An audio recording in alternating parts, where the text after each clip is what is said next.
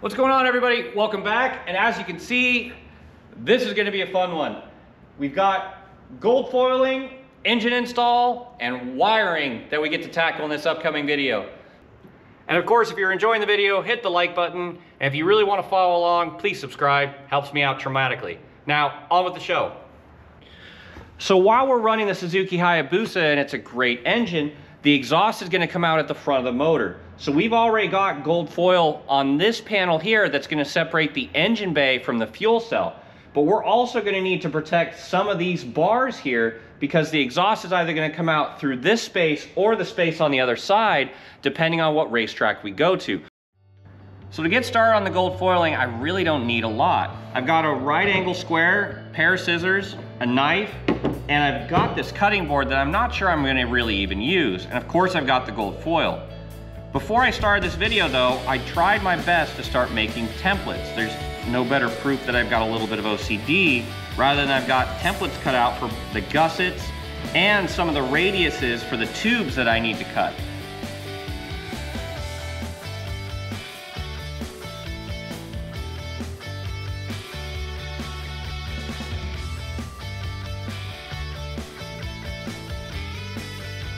So now that we're done covering the gussets in gold foil, both inside and outside, we get to move on to wrapping the tubes themselves. Now some high school math comes in really handy, and just remembering that pi is 3.14.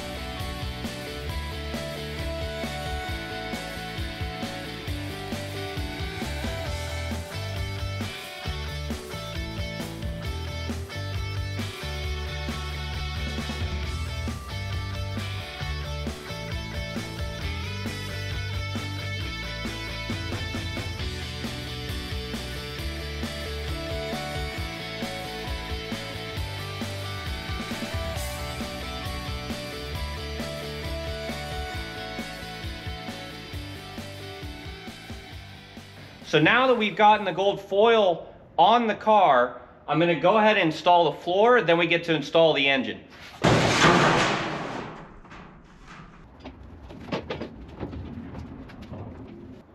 So considering this is the first time we're going to be fitting a Suzuki Hayabusa into my car, I figured I should go over the primary changes we had to make to go from the 1000cc GSX-R up to the Suzuki Hayabusa. To start, we've got a whole new rear frame from here back, with the exception of the lower truss. All of these tubes and everything back is brand new. What you can see is there's a lot more width, especially down here at the bottom, to make room for the wider Suzuki Hayabusa. The termination point back here stays unchanged though, so this hoop and that piece of the spar is the same whether it's a 1000cc or a Suzuki Hayabusa. The difference on the spar though is the side plates. Now the side plates have the different locations for the back of the motor for the Suzuki Hayabusa. We also, as you can see, I've got hardware down here. That's because we boxed in the bottom of my spar, so that will hopefully add to the rigidity of it.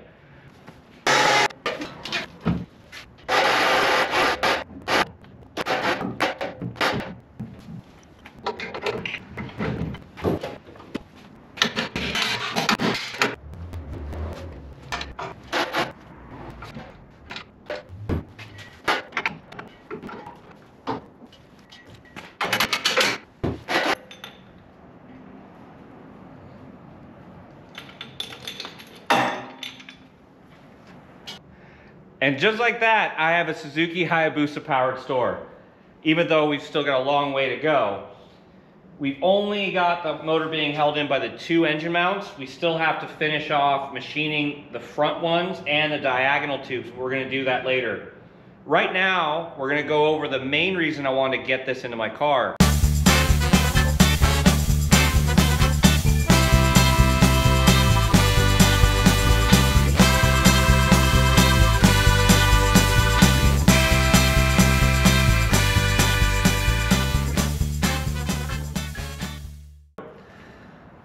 So this, besides the miscellaneous box under my feet, is everything electronic I need to fit into my Stohr.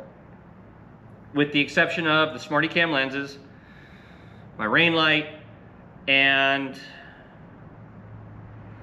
radio harness, radio antenna. What we have in front of you, starting from left, your right, we've got Life ECU, Life PDU, Life PDU harness, Life PDU power cable, transponder, my 4 shock pots, lambda sensor, starter solenoid, shift ram, power master kill switch, shift tech valve body and blipper, harness for the ADL3 dash, as well as the GPS and inertia sensor, shift lights, steering sensor or steering angle sensor. Over here we've got the ECU harness for the Life ECU, Flagtronics with all of its components and the CAN bus compatibility, water pump, ADL3 dash, brake pressure sensors, my cooling fan, SmartyCam version 3, rectifier, charging circuit, miscellaneous connectors and switches. This is a lot of stuff. So I guess most importantly, why did I go this route? Well, to do the Hayabusa properly, you want to run a dry sump. In order to run the dry sump and more importantly drive the scavenge pump, you're running an electric water pump. While we're making a custom wiring harness, there's no reason not to put a cooling fan just to make sure that you don't find yourself cooking the car. Besides that, why go the other route? Why depart from running the factory or factory style ECU wiring harness with an auxiliary gearbox control unit that so many stores do? And that's a good question. I really liked the versatility of going this route. If I ever decide to change anything, the ECU PDU system I have will be able to run any motor or any bike powered power plant forever. And if I really wanted to change, I'd simply just need to have Franz at DePaul Motorsports whip me up a new ECU wiring harness. And then it'd just be as simple as programming something different. So that was a really big advantageous thing for me. But more importantly, I've just found myself at my wit's end trying to troubleshoot modified ECU harnesses, work around some stuff here and there.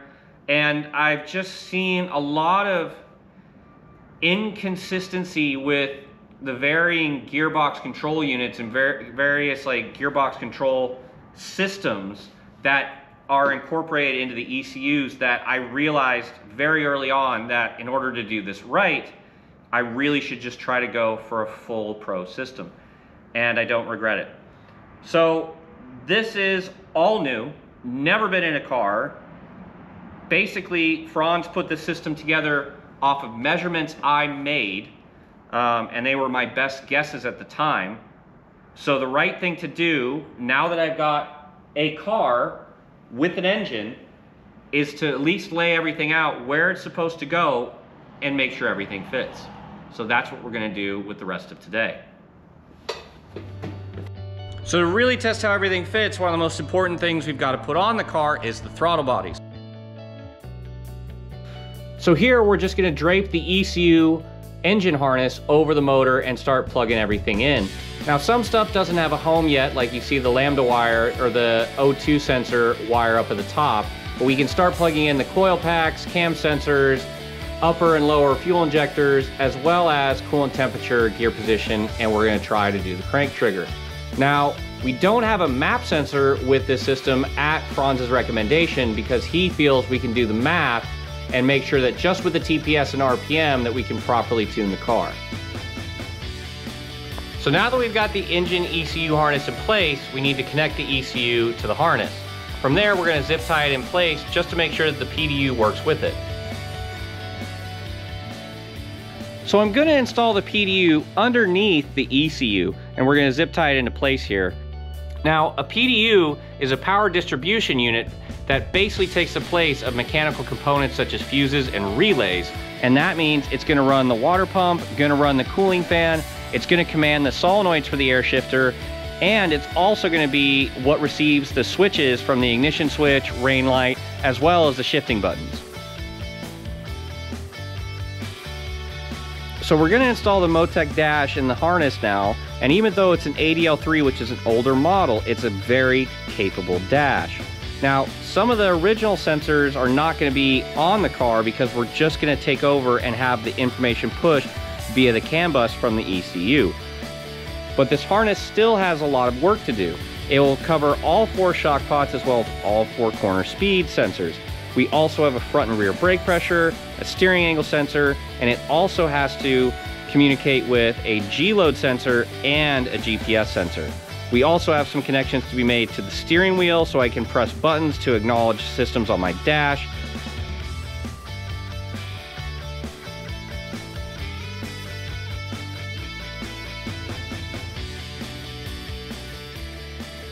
And just like that, I've turned my race car into a proper hot mess. It seems absolutely chaotic, but I'm thrilled because everything's at least gonna make it where it needs to go. There's only 2 issues so far. One of them being, I've got to figure out how to go from a 3-pin connector to a 4-pin connector for my shifter. And then, obviously, like I mentioned earlier, how do I fit everything on the CAN bus? Right now, I can at least make my ECU talk to my dash and the PDU talk to the dash. I need to figure out how to tee in the Smarty Cam and, if possible, the Flagtronics. That's a question I've got to get to Franz and Dave. Both between the 2 of them, Dave being in charge of the ADL3, its harness, and then Franz and his ECU PDU program we did. Between the 2 of them, we're hopefully going to come up with a solution. But what a day. Obviously, we got the gold foil on, we've got an engine in my car, and we've got the wiring harness that can do everything I need it to do. Thank you all for watching. If you want to keep track of this entire build and the story that's going to come next year, please subscribe. And if you really enjoyed the video, hit the like button. It helps a lot. For now, have a great night. We'll see you all in the next video. Can't believe it took me this long to finally be able to sit in this girl. Oh my gosh.